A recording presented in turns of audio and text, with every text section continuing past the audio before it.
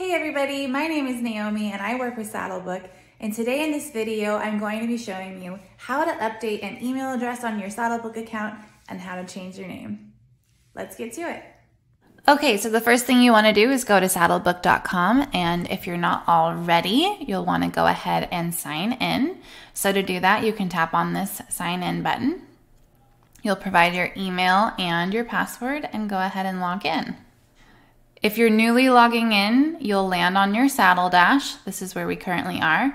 But if you're starting from the home page, you can go ahead and go directly to your name. So regardless of whether you're on your Saddle Dash or the home page, you simply want to find your name and tap on that, and then tap on Account Profile. From here, you can update the name on your account, your email address, and your password.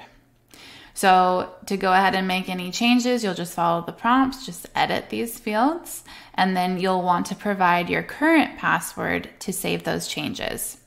And then go ahead and hit your update button and you'll be all set.